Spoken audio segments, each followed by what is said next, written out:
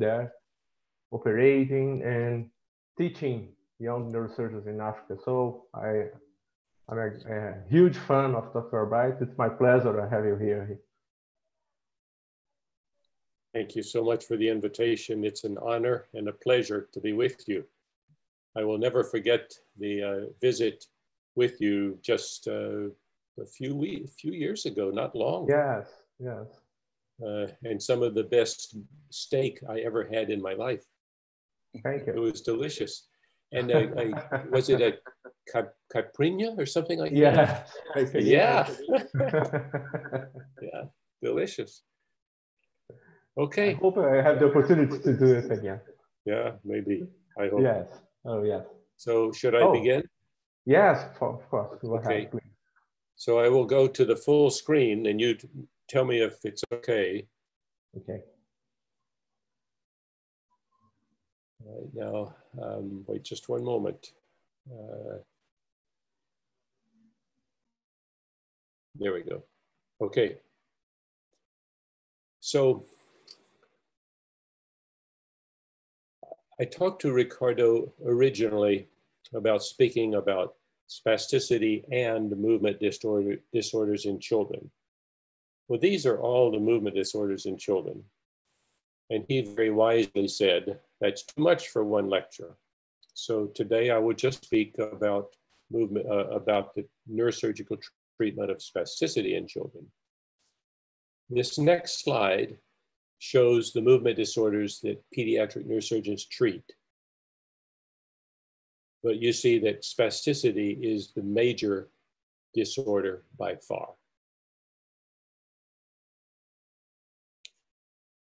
So which movement disorder is this? The child has plantar flexion, his legs are scissoring, his arms are flexed. This is another child. You see the plantar flexion of his feet. That is not a physical therapist. So those are two examples of spasticity. And I wanted to define it. It is a velocity-dependent increased resistance to passive muscle stretch. So the more rapidly you try to extend the joint, the greater the resistance. And it affects agonists more than antagonists, flexors more than extensors. And it is accompanied often by cogwheeling, like a ratcheting as you go down, and by clonus. Now, as I am speaking and you see the slides, can you see me also or only the slides? We can see you. Okay, great, that's excellent. Okay. Now, you remember the physiology of muscle tone. The output of the alpha motor neuron to the muscle is regulated by descending inhibitory impulses from the brain and by afferent excitatory impulses coming in from the muscles, muscle spindles. And if those two impulses are balanced, muscle tone is normal. But in spasticity, you see the X there. Something interrupts the descending inhibitory impulses. It could be a spinal cord injury. It could be an injury at the brain. But because of that, there is a deficiency of GABA, gamma-aminobutyric acid, and a relative excess of excitatory neurotransmitters, glutamate and aspartate. And so the way neurosurgeons treat spasticity is, number one, we can partially cut motor nerves going out to the muscles. Or we can partially divide afferent excitatory impulses, that's number two, or we can replace GABA by a GABA agonist, such as baclofen. Now, when you see, oh, let me say one other thing first. When I finished the residency, and for the first 10 years after the residency, I really didn't know anything about spasticity or movement disorders. But I went to a pediatric neurosurgery meeting in Salt Lake City in 1986, and I heard Dr. Warwick Peacock from South Africa give a lecture about dorsal rhizotomies, and it changed the course of my career. I realized that there are, in the United States, there are tens of thousands of children who have spasticity from head injuries or cerebral palsies or being battered. But these children are very common in the States, and I suspect they are common in Brazil. And one of the surprising things about treating them is that you can often improve their quality of life, the quality of life of their parents, and they have value. Their function is often improved by your treatment. We can improve quality of life and function more in children with spasticity than probably anything else, any other condition that we treat.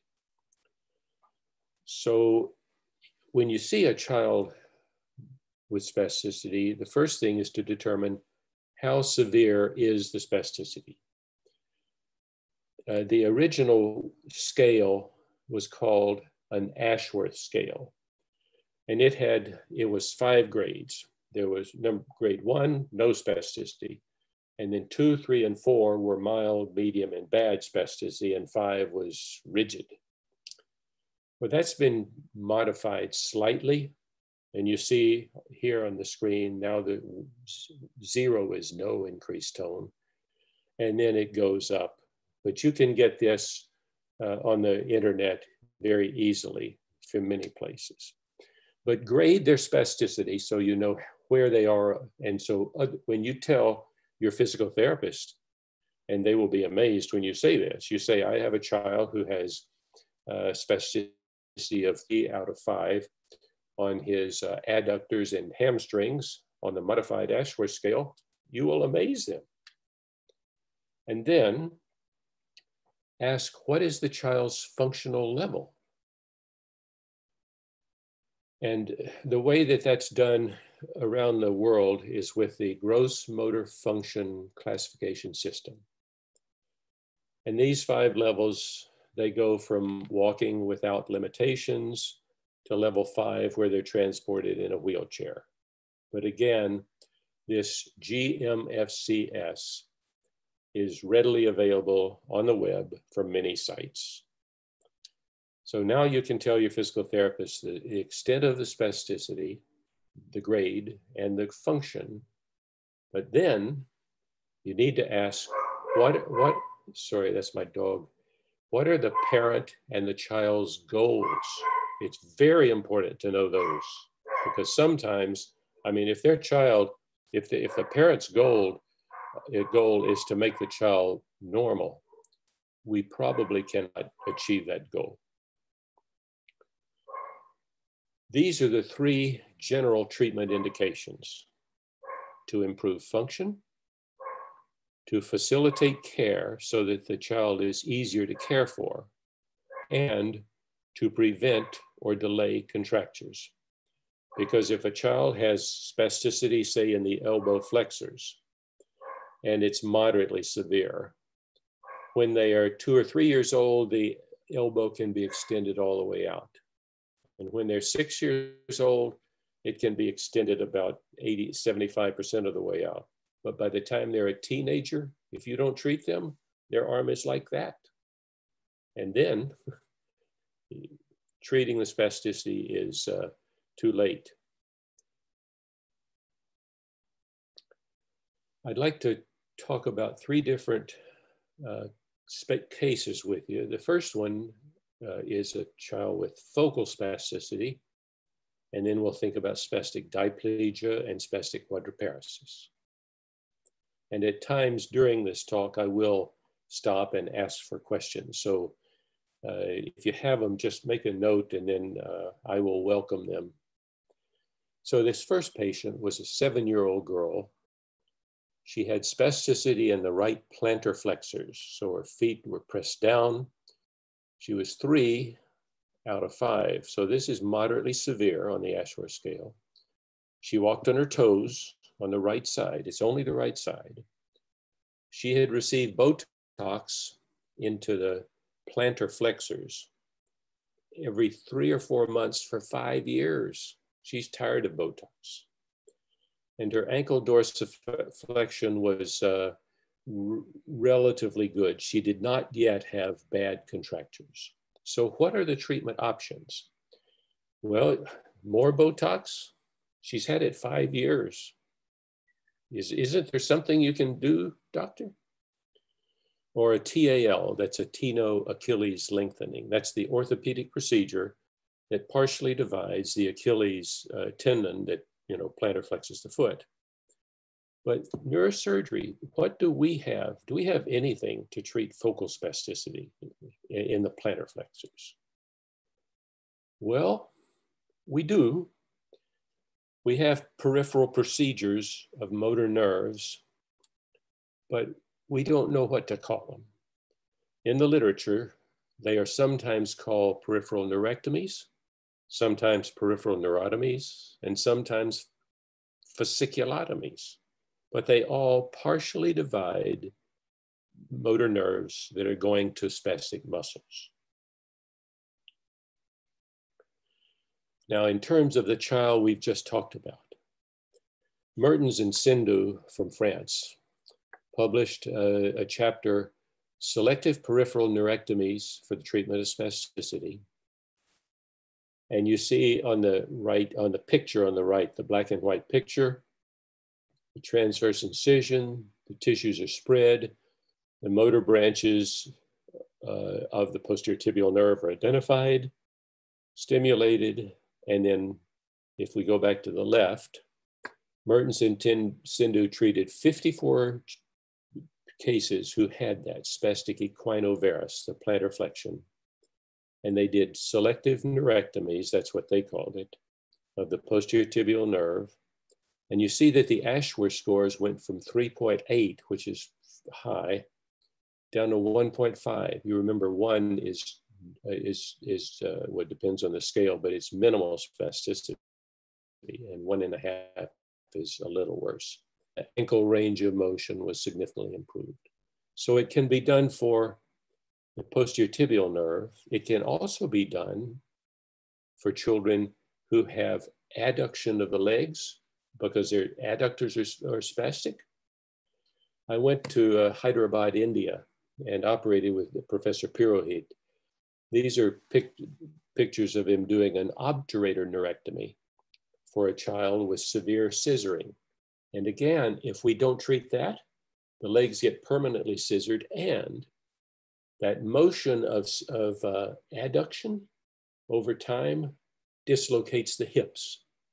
So that needs to be treated. He operates on the lower and on the upper extremities.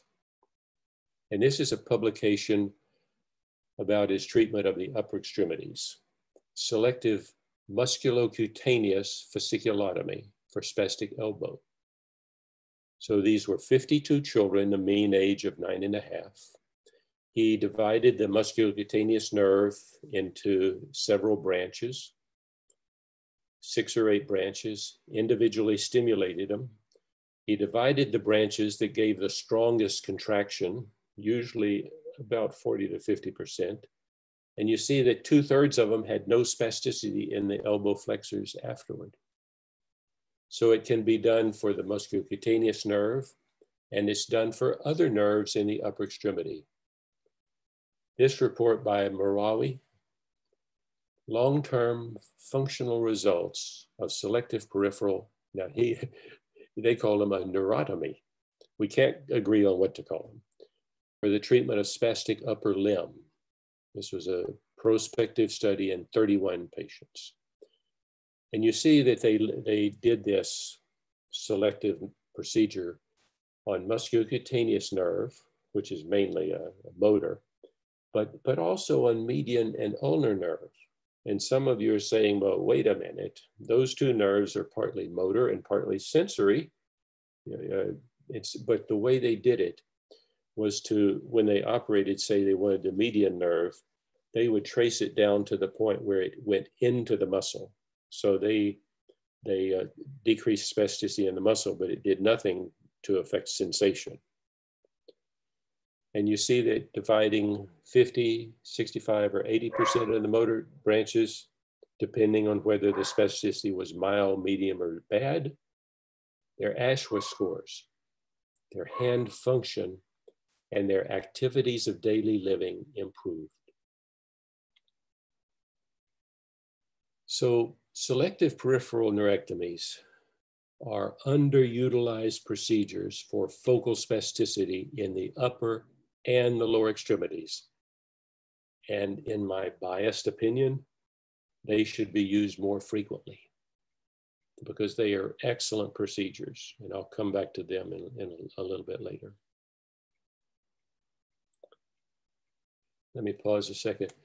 Are there any questions about selective peripheral neurectomies?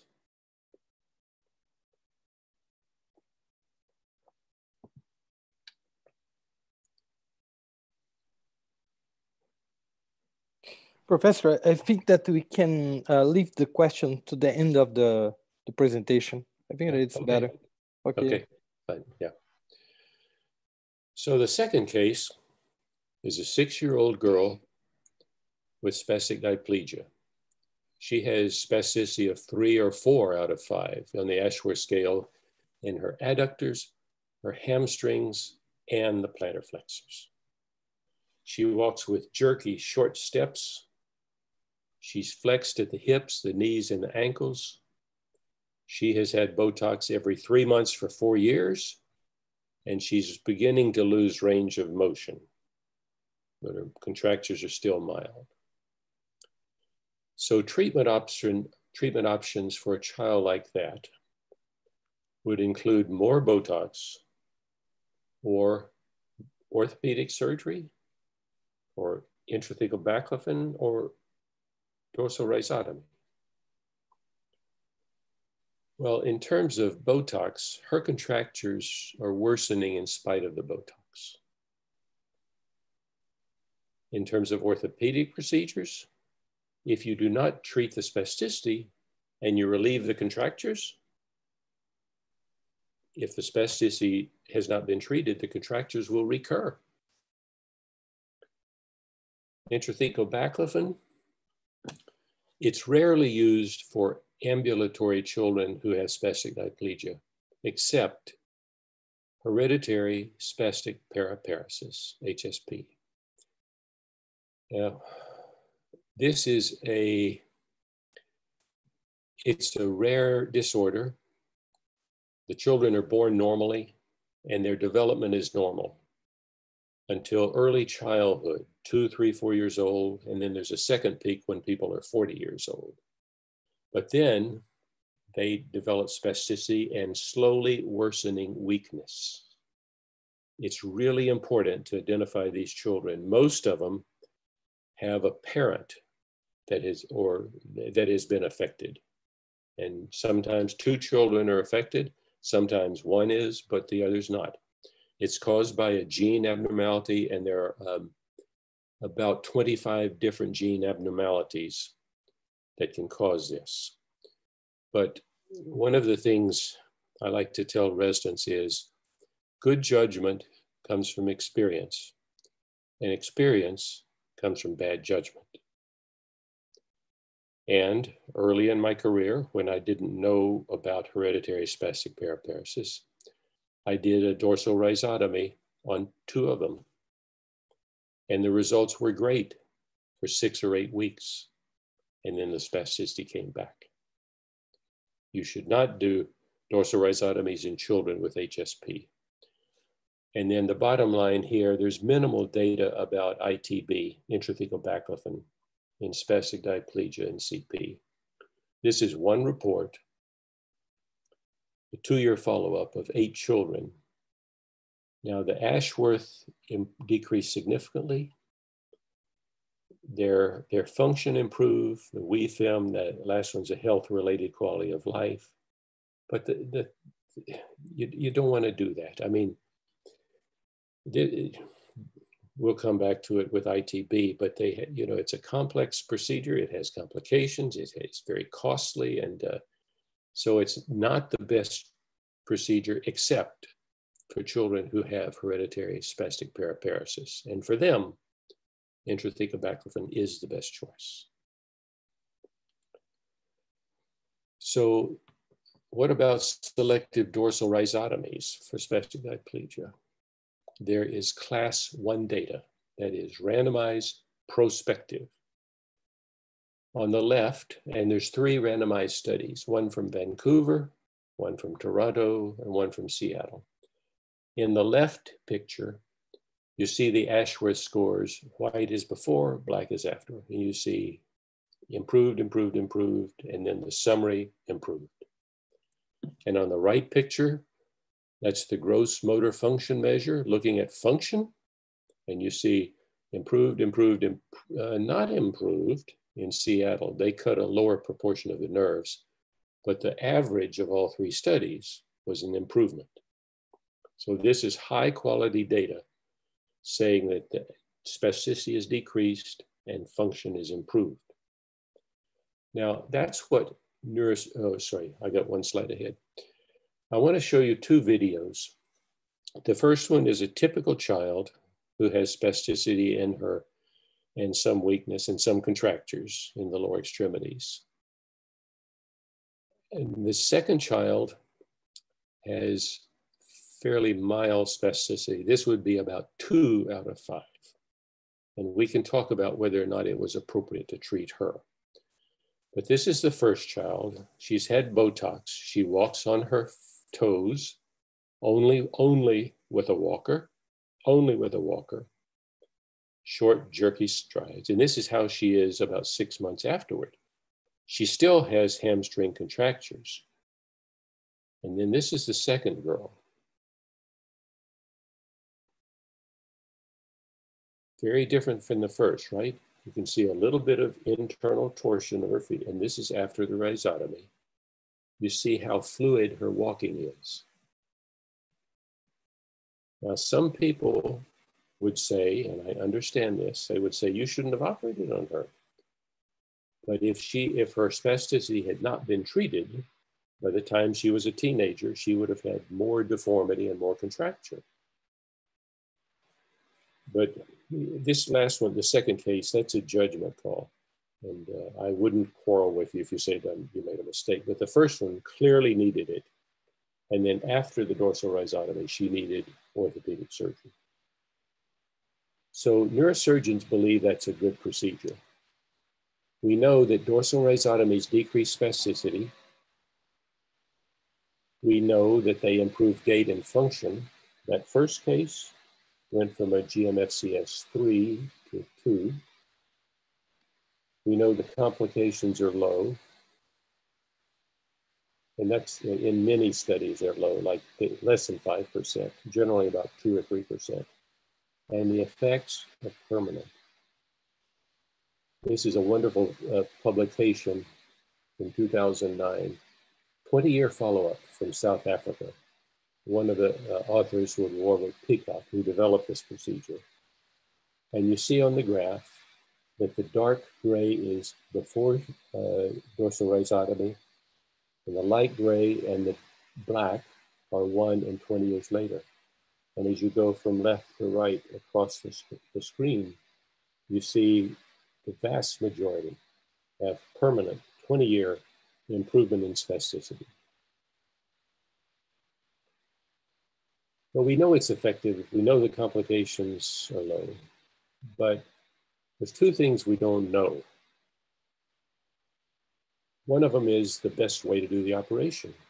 Should it be done selectively, as Dr. Peacock described, or non-selectively? There's a report in Pediatric Neurosurgery in 2000 of 10 children who were operated non-selectively. 50 to 70% of the dorsal roots were cut.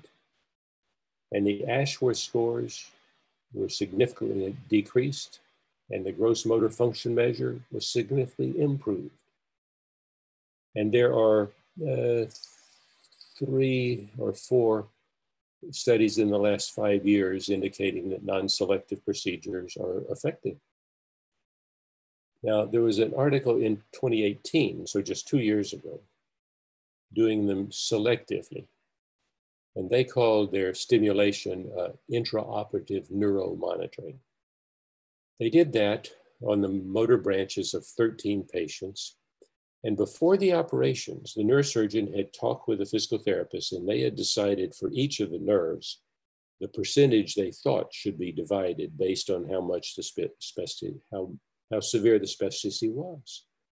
And they said that in 11 of the 13 patients, the proportion of the nerves that they cut was changed by the monitoring. Sometimes it was increased and sometimes it was decreased, 11 out of 13. But there's 2 things that they didn't describe in the article, at least in the abstract. They didn't talk about the proportion of the dorsal roots that were cut, and they didn't present the Ashworth scale, the results. So we don't know the best way, non-selectively or selectively. Now, in my practice, I've done about 500 dorsal rhizotomies. I'd say the first 200 of them were done with very careful, they were done selectively with stimulation of each nerve fascicle. And the last 300 of them were done without it. And I could not determine any difference non-selectively versus selectively. But, and this is my lacking, I did not do a control study to see. The other thing we don't know is what's the best way to do the operation? Should it be done single level or multi-level? Warwick Peacock described it as multi-level. Now in that, when I initially began doing them, I did a multi-level laminectomy, as seen on the left picture. You don't do that. If you do multi-level, just run the Midas Rex drill up both sides, lift up the bone, do the procedure, and then put it back down in microplates and screws. But the advantage of the multi-level exposure is that you can identify the nerves with certainty. You see that large nerve there on the left screen, that's S1. And then on the right, there's S1 coming in and being divided into 5 or 6 branches to be individually stimulated if you want to do that. But the advantage of the multi-level exposure is that you know exactly which nerves or nerve roots you're operating on. Now in 2006, Tae-Sung Park wrote this article in Neurosurgery Focus in which he showed on the A, that's a limited exposure to the nerve roots at the conus. And you can see in B, the electrodes are put under fascicles. And then in C, they're moved around. And in the manuscript of the article, Tae-Sung Park, he wrote this.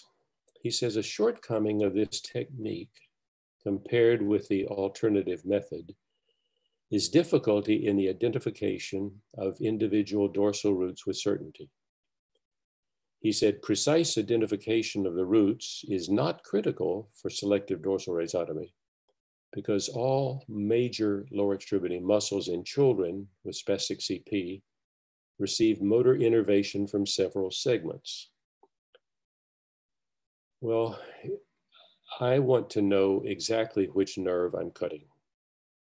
And yes, there is some component, I mean, virtually all of the nerves that go out to the legs and feet, there's more than one lumbar level or sacral level that goes into the nerve, but still you want to know which one you're dividing, at least I do.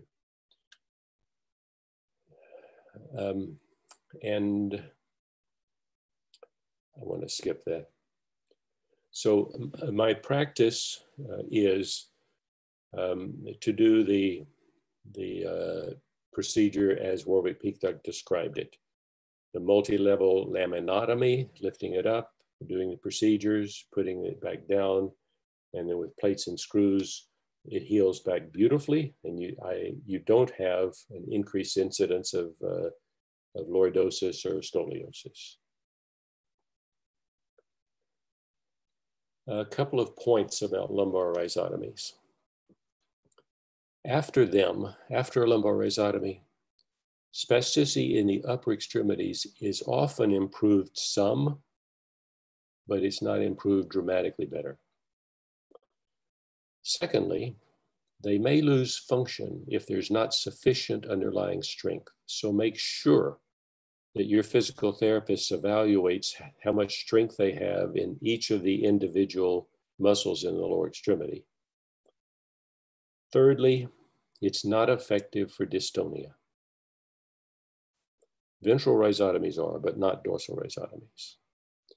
And the effects are permanent, as I showed you on that slide. If you like the decrease in spasticity, it's permanent. But on the other hand, if you didn't cut quite enough dorsal roots, well, that result is permanent also.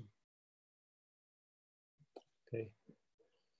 So that's the end of the section about lumbar rhizotomies.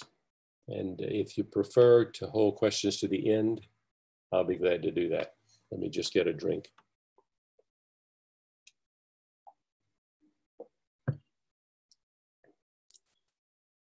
Okay. The third case is a 12-year-old boy who has spastic quadriparesis. So his upper and lower extremities are spastic. Their Ashworth scores at 3 out of 5. He uses a K-walker and a wheelchair sometimes. He's been on oral baclofen for a long time. He's had Botox into the arms and the legs, but his contractures are worsening and his spasticity is limiting his range of motion. So the therapeutic options there, rhizotomies, well, it's arms and legs. Orthopedic procedures, arms and legs, or baclofen. As we said earlier, if you release the contractures and don't treat the spasticity, the contractures recur. So a combined cervical and lumbar dorsal rhizotomies can be considered in severely impaired non-functional children.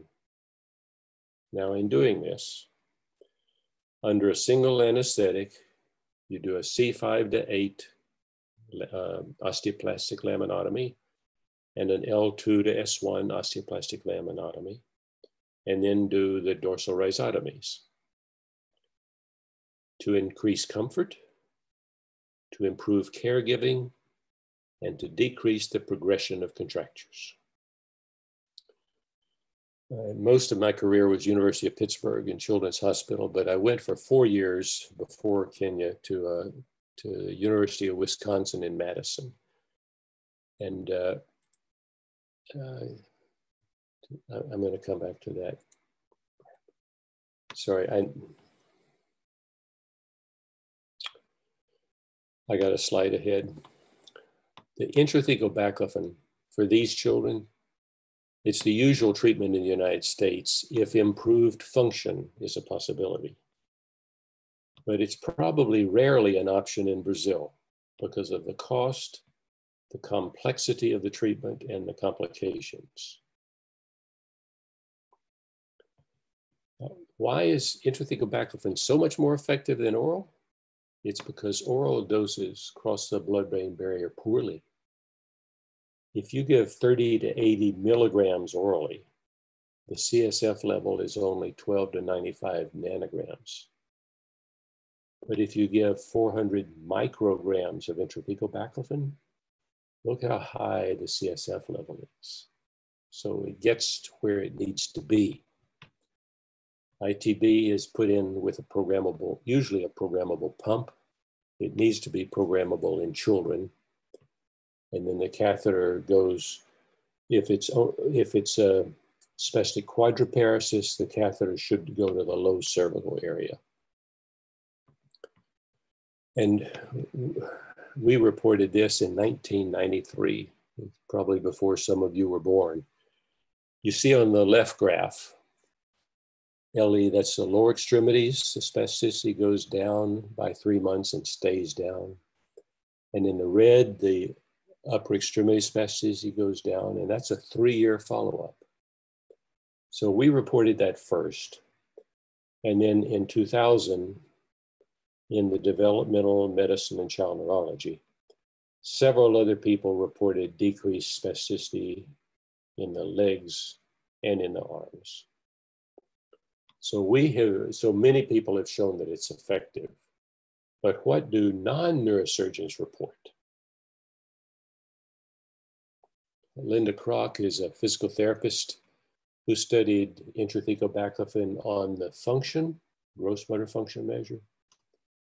31 children, GMFM before baclofen and 1 year afterward. And you see significant improvement in function, whether they are less than 8 years old or older than 8. Another physical therapist, Christy Bjornsson, looked at the effect of intrathecal baclofen on oral function, speech, swallowing. 30 children.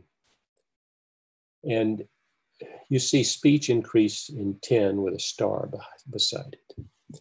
I put the star beside that because we don't have any other way of improving oral function, speech and swallowing in children who have spastic quadriparesis.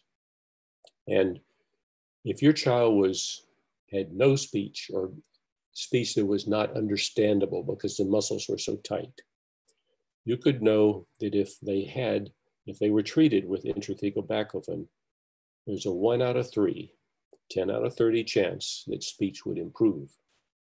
She also reported that the use of assisting technology was improved and self-feeding got better in 9 and worsened in 2. The rest of them, it was unchanged. And then the last effect, Judy Gooch was a physiotherapist who looked at the effects of ITB on caregiving. 80 patients, intrathecal baclofen for a year. Their average age was 11 years. And these were gross motor function level 4 and 5. So these are severely affected children. And before the baclofen, the parents said they picked out 3 goals: decreasing pain, decreasing the worsening of deformity, and increasing ease of care. And then they filled out a questionnaire. And a year after the treatment, you see pain was decreased in 91%, deformity decreased in 91%, and ease of care in 88%. So it's a really good technique, treatment for several children. Now, does it increase the frequency of scoliosis? There's one publication in a neurosurgery journal of Neurosurgery Pediatrics. Do baclofen pumps influence the development of scoliosis? And their answer was yes. And they had evaluated 6 patients. But the answer no comes from 2 studies in the orthopedic literature that were done with controls. And both of those concluded that ITB did not increase scoliosis any more after baclofen than in the children who did not get baclofen. And the other question was, does ITB increase the risk of seizures? And the answer is probably not. It was developed, in fact, initially in the 1950s to treat people who had strokes. It was developed as an anti-epileptic drug, and it didn't didn't affect their seizure frequency, but it did make them looser. So in Bonaguro's study, 150 children were back with pumps. 40% had seizures before the pump. Of the 40% with seizures, they were decreased in 13%, increased in 2.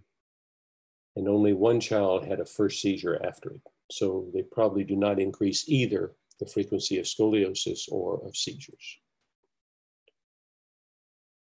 the advantages of ITB are that you get effective decreases in the upper and lower extremities.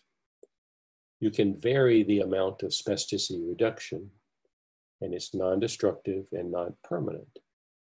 But its disadvantages are the operative complications, the cost, and it's not permanent. The battery generally lasts 7 to 8 years, and then you have to replace it, and that's another $10,000. I'm going to skip that. So we're nearing the end now. What's on the neurosurgical horizon for spasticity? C5 to 8 dorsal rhizotomies for spastic upper extremities, unilateral or bilateral, non-selectively, in functional patients, either children or adults. I'm going to show you a video of a woman who's probably about 35 years old that I did a cervical dorsal rhizotomy on her right side. And the video begins with me asking her something like, is your arm now different than the way it was before the operation? I'm sorry, I jumped one slide ahead. This is a slide of 8 patients, children and adults, that I operated on the 4 years in Madison. And if you look down here at the mean values, the mean Ashworth score before the rhizotomy is 2.65, and afterward 1.56. And that difference is highly significant. This is not yet reported. So this is the lady. What was the position it was in before surgery? Kind of like that. Kind of like that. Sort of. But you can't do it now because it's open. So you can't do it now because it's open. Just kind of like, yeah. Did you have a stroke or a brain injury or what caused that? I had a severe stroke when I was 13. 13. 1977. Can you hold your right arm up? Yeah. Yeah.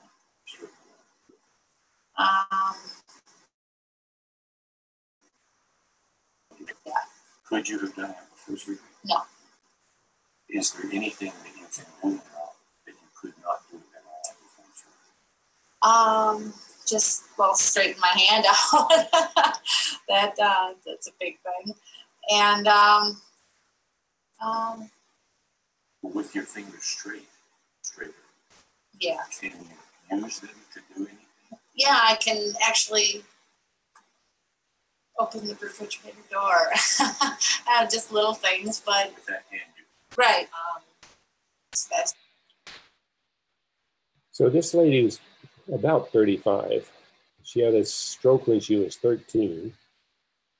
And I did it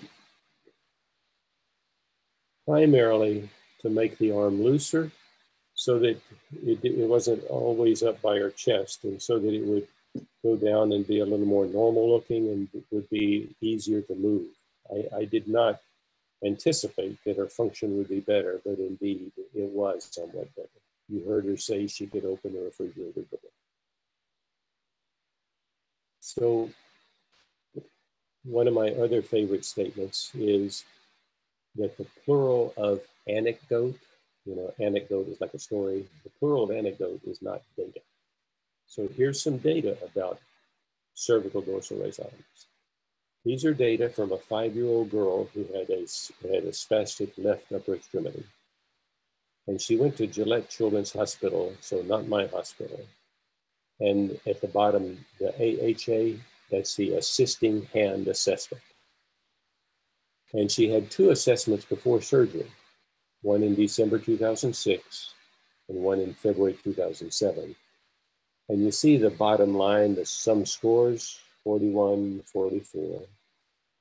And then I did a dorsal rhizotomy on her in three months later, May 2007. And you see 3 months after that, the improvement. So, I mean, this is data indicating function in that spastic left arm improved in a multitude of ways that you see described like moving the fingers, orienting objects, and so on. So cervical dorsal rhizotomies, in my biased opinion, are also an underutilized procedure for spasticity in the upper extremities, and they should be used more frequently. Now, one really important point about all this is the treatment recommendations for these children should come from a multidisciplinary clinic. Ideally, that clinic would have all of these different specialties. In my 25 years in Pittsburgh and in the 4 years in Madison, I never found a neurologist who wanted to be involved in that clinic. We did have neurosurgeon, me, an occupational therapist, a physiatrist, a rehab specialist, a physical therapist, an orthopedist, and a social worker. And my wife, Susan, who's a pediatric nurse practitioner. But the advantage of that is that we all look at children or patients from different perspectives. And so we would each evaluate the patient. And then after all of us had seen the patient, we would have a conference and discuss them and decide what would probably be the best way to treat them, to decrease their pain, to increase their comfort, to increase their function, and to decrease the development of contractions. Okay, now your questions or comments. Thank you, Leland. It was amazing. It's good to see your experience. And we have a couple of questions from the audience. And good. I'd like to invite Dr. Jorge Bisi and Dr. Luizio to join our comments and discussion. So I would like to begin. So Leland, sometimes it's not so easy to find a patient with pure spasticity. So some patients has less dystonia, but the dystonia is there. So when you decide that rhizotomies could help this patient with less dystonia, or when you associate a ventral rhizotomies, when you have any clue to decide this? Well, I specifically did not speak about dystonia because you know, it's so different from spasticity. One thing I can tell you is dorsal rhizotomies do not improve dystonia. Okay. Yeah. Cervical or lumbar.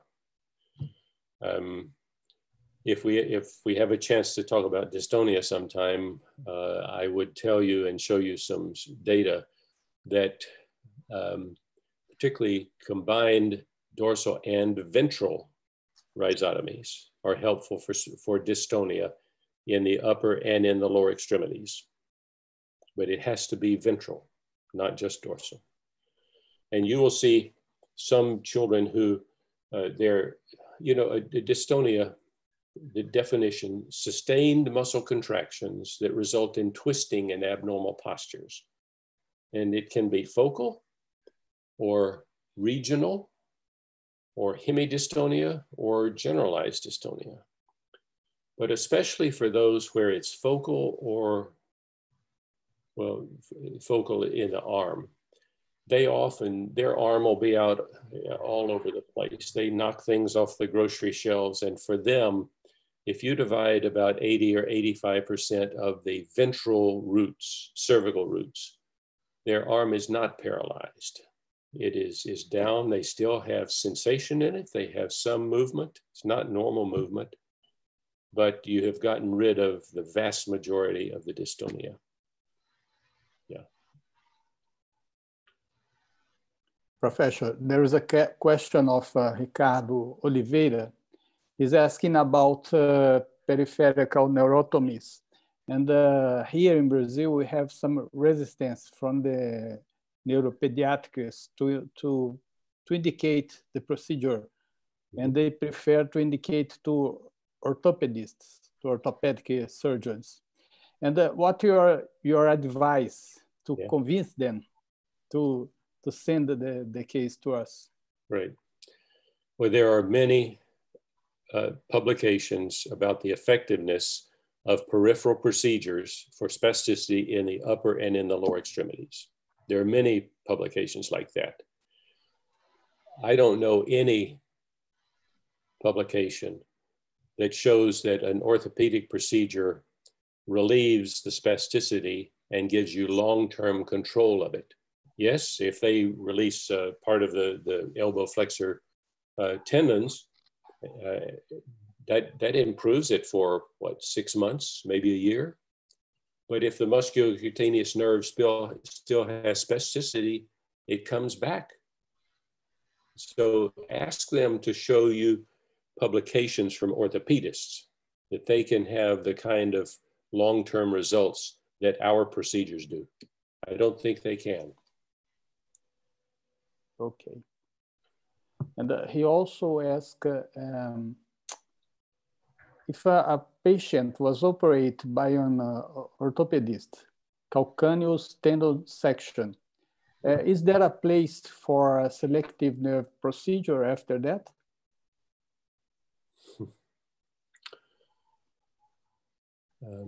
So was this for plantar flexion spasticity? Yes, I think so. The Achilles tendon was partially divided, right? Yes, yes. Yeah, okay, so again, if so often they lose the ability to dorsiflex the foot after that operation. But if they had the orthopedic operation and the foot still is plantar flexed, yes, I think it would be appropriate to do the peripheral procedure if they do not have a contracture. Okay. Okay. This is very interesting. This is very interesting, Leland, because here in Brazil, probably the orthopedic surgeons are better organized than us treating the spasticity. So I think neurosurgeons stay out of these patients for a long time. So if I take our health ministry considerations about treatment and spasticity, there is nothing about neurosurgical procedures. Right. But only orthopedic surgeons procedures. My guess is that in all of Brazil, there is no multidisciplinary spasticity and movement disorders clinic. You're right. Right. Because it really helps when you go to talk to the Ministry of Health. If you have the neuropediatrician in there and you have an orthopedist in your clinic who knows the literature, you will have a much stronger leg to stand on. It's true. Professor Albright. Okay, go on, Busy. Okay, thank you very much for your wonderful lecture, as always. If I understood well, you were doing non-selective and you are tailoring your amount of root cuts based on the clinical basis. Is correct? You listened very closely. That is correct. Yes, okay. I would discuss this with the physical therapist before surgery. Mm-hmm. So I knew before we made the incision approximately what proportion of each nerve root we were going to divide. And you have in your mind how much you're going to cut, but you still believe on this intraoperative stimulation, mm-hmm. on the classification of the 1, 2, 3, and 4 to choose which rootlets you're going to cut or not.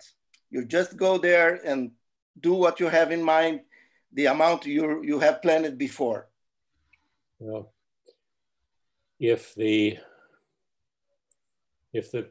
child has plantar flexor spasticity that is severe, say 4 on the Ashworth scale, bilaterally, I probably would divide 75 or 80% of the dorsal roots at each of those levels. Yes. But my question is, you have in mind, you're going to cut 80%, but you divide and stimulate and try to cut the higher stimulation, the 3 and 4s, or it doesn't matter for you? Well, as I said, the first 200 I did with stimulation. Uh-huh. Right? So every dorsal root would be divided into 4 or 6 branches. And I would divide, and I would stimulate each branch, each fascicle, and see which ones contracted the strongest. But then I divided it depending on the results of the stimulation. So it would be possible that if I had 5 branches and 2 of them gave very strong contractions and the other ones not too much, I would divide those 2 that were very strong, but that would be maybe only 40% of the nerve. It might not have been sufficient. So my preference is to divide it on the clinical severity of the spasticity in each of the muscles. But again, that's knowing exactly which nerve I'm operating on. Is there any minimum of rootless that you cut, despite the level of spasticity? 30%, 40%, 50%? You know that L4 is the main nerve that gives you knee extension, which is very important, right, to straighten the leg. And so I almost always would cut a much smaller proportion at L4 than I would at L2 and 3 or L5 and S1. Yeah. Okay. Leland, and did you cut S2 also or not? I don't, because it goes to the bladder. Yes. And there are publications saying that if you cut S2, sometimes those children have incontinence. So I never do that. And you know, in the legs, it goes to the toe flexors. And that's all. It's the only motor function S2 has, as far as I know, the toe flexors. That's not an issue. I worry more about the bladder than I do about the toe flexors. Can I have one last question? Of course. I'll give you 2. So do you think, if you have a plantar flexor spasticity, basically, you showed us, yes, you know, neurotomy, it's a good option. Yes. My question, do you think L5, S1, those dorsal rhizotomies would be an option? Yes. Yes, sure. But you know, it's a much bigger, much larger, more complicated procedure than the peripheral. And certainly if it's unilateral plantar flexion, I would favor the peripheral procedure. Thank you. Professor, we have a couple of questions from the audience. Yes. So I go on with the audience and after the moderators can come back. So Thiago Hosker asks you, what's your opinion about the rhizotomies in patients with GMFCS 4 and 5, especially in poor countries? Yes, well, great question. So those are the ones I was talking about. The GMFCS 4 and 5, they are severely affected, right? Their arms are usually like this, like that, and the legs are adducted, and they develop contractures. If you do not treat them, they get progressive contractures, progressively more difficult to care for, progressive pain and joint deformities. So they are excellent candidates for the combined cervical and lumbar dorsal rhizotomies without monitoring. Barbara asking you about the difference in multi-level and the single-level rhizotomies. Do you think the post-operative risks, especially about urinary impairment, are different, or do you think the risks are same? Say that again, please, Ricardo. In patients with the difference about the multi-level rhizotomies or the single-level rhizotomies, do you think the post-operative complications are the same, especially in urinary dependence?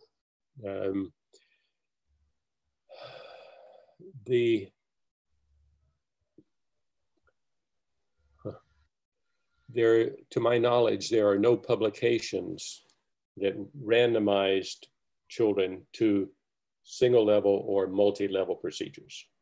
No one has compared the two. There are publications saying that there are fewer orthopedic complications after the single level rhizotomy at the conus than after the multi-level procedure. But I don't know of any publication that says the complications are the same. It seems to me probable that there are a few more orthopedic complications or skeletal complications after the multi-level than after the unilevel, one level. But again, it depends on how you close your laminotomy. If you just fold it down and put a couple of stitches, they may get orthopedic deformities. But if you put it down with microplates and screws and then immobilize them for a month or 6 weeks, there are very few orthopedic complications. Okay, good question. I have two similar questions about age. What do you think there is a limits age, the younger or older kids to improve the function or to improve the care? Yeah. That's a hard question.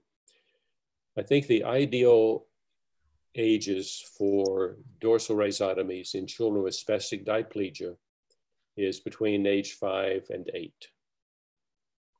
Now, they can be done effectively in early teenagers, but 5 to 8 is ideal. And the reason, now, this is debated. Tae-Sung Park, who developed the single level laminectomy, he will do dorsal rhizotomies in children that are 2 or 3 years old.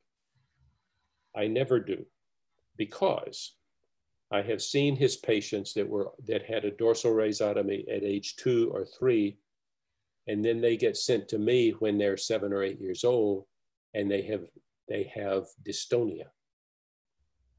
Dystonia usually does not come on at age 2 or 3, but by 5 or 6, if they're going to have it, it usually is evident.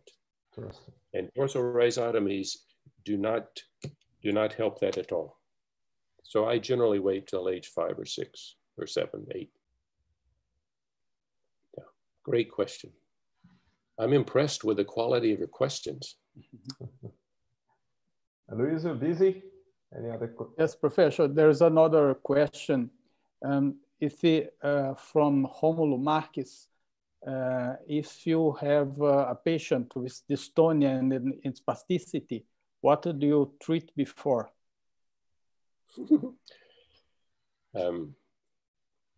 If it's combined spasticity and dystonia, they need to be treated together. Now, if you have intrathecal baclofen, that will treat both of them.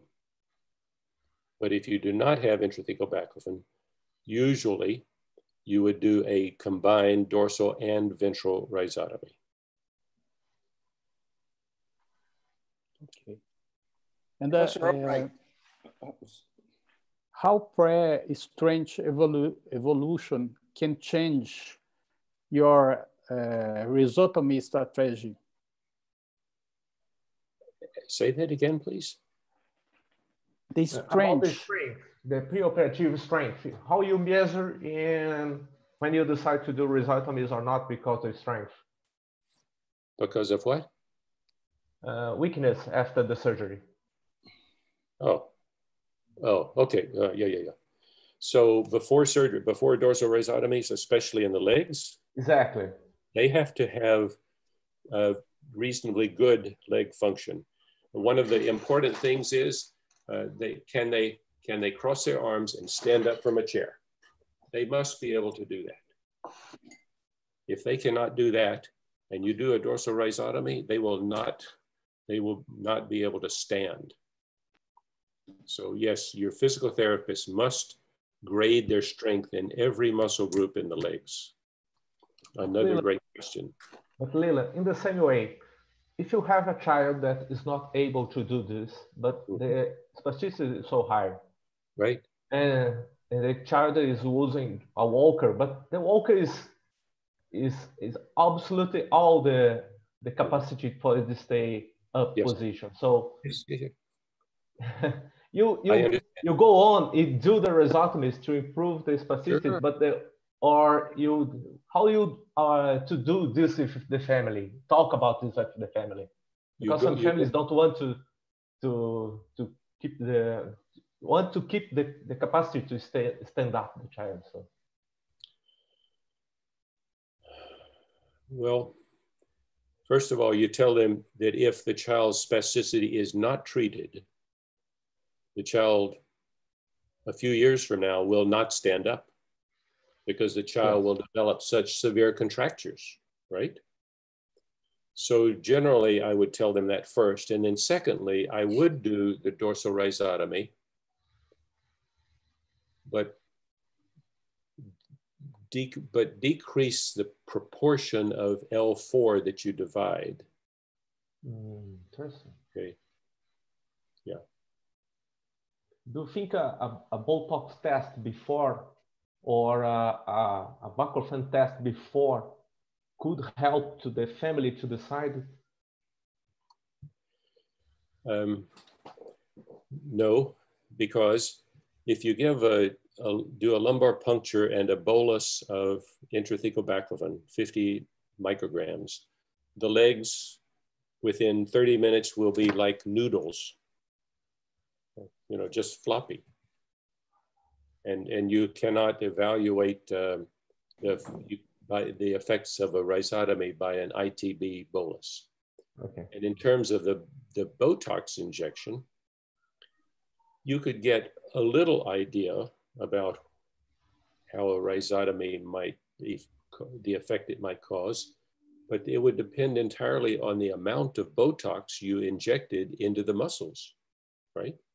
Yes. If you put 100 units of Botox into your gastrocs or your quads into 5 places, that muscle is going to be floppy. Yeah. Professor, there is another question from Luciano. Mm-hmm. He asked you, in an ambulant children with upper and lower limb spasticity, how to decide between baclofen and rhizotomy when you have access to both therapies?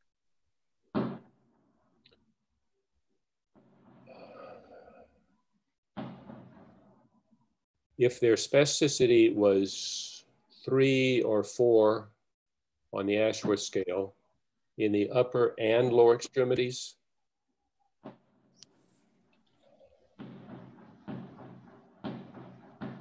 I probably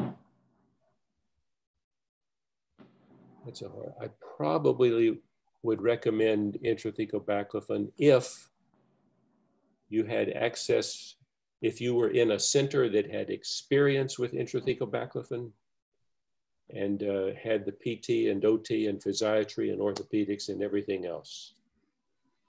But particularly, you know, Brazil does not have a lot of multidisciplinary clinics. And if the person had access to intrathecal baclofen,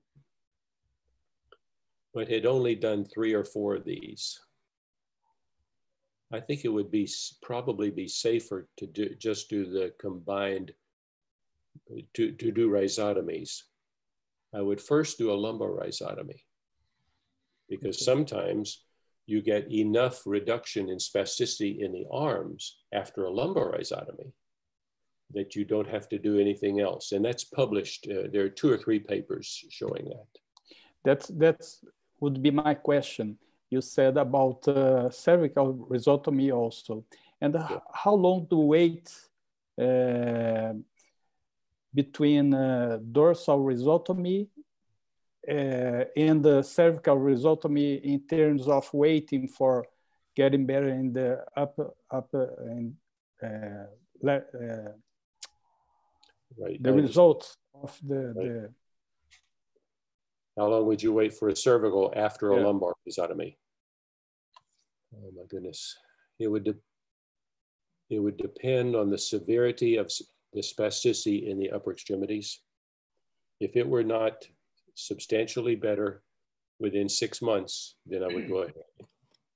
Okay. There is another question from Barbara about patients with both spasticity and severe dystonia. What's your opinion about interventricular baclofen infusion? I'm amazed that she asked that. So I have used intraventricular baclofen in 31 children mostly. That's the largest series in the world, and it's published.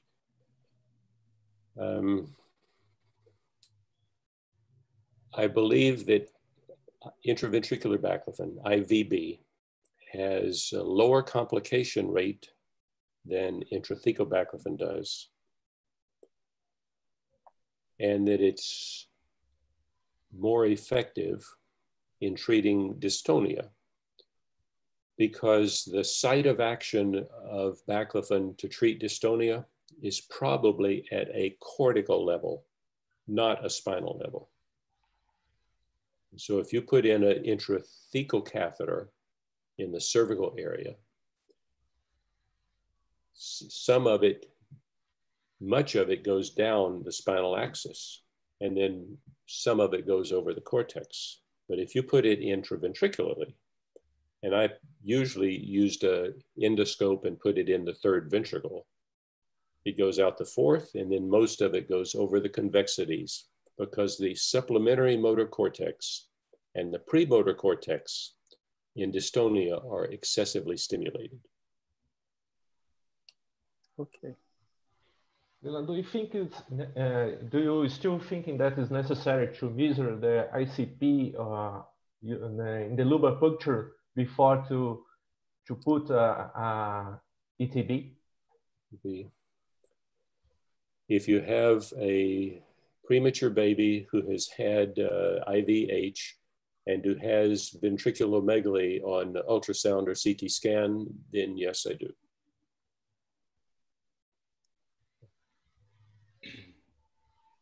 Professor, I would like to show another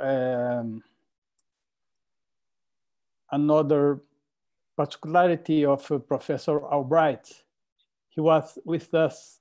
Let me show you. He was with us in Belo Horizonte, I think in 2005, and with his two pupils.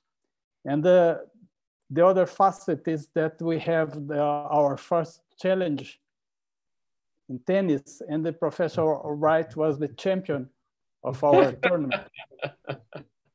And he plays very well. Thank you. You were very gracious to me. I'm not sure you tried your hardest. He was the big champion of our tournament. But when I was in Madison, we played, I think, for a long month, every Saturday. It was so good. Right. Okay. Do you still play? I have not, no. When I went to Kenya for those 4 years, it was impossible to play there. The courts were not available, and I was working 12 hours a day, 6 days a week. And so after you stop playing for 4 years, it's difficult to start back. It's hard to get back. Yeah. And the reason I left Kenya to come back was because I developed chronic fatigue syndrome. Mm-hmm.